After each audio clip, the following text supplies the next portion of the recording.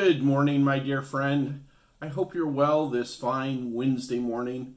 We're making our way through Isaiah chapter 56, moving towards the end of the chapter, and reading from verse 10, but the key thought for today is at the end of verse 11. But in verse 10 it says, "His watchmen are blind.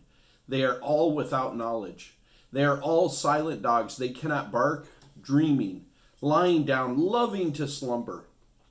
The dogs have a mighty appetite. They never have enough. But they are shepherds who have no understanding.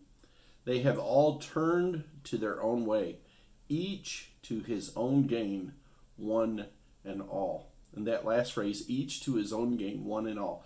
It's talking about our tendency to focus on just us, to really have a self-centered focus on what I need, on what needs to come to me.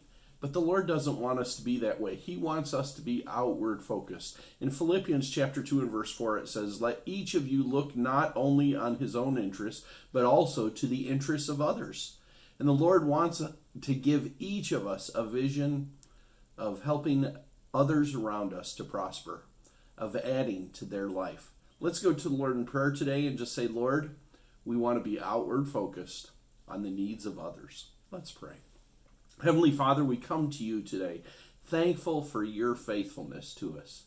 And Lord, we want to be those who are focused on the needs of others, on seeing your grace come to meet their needs. Lord, our hope is in you, in Jesus' name. Amen.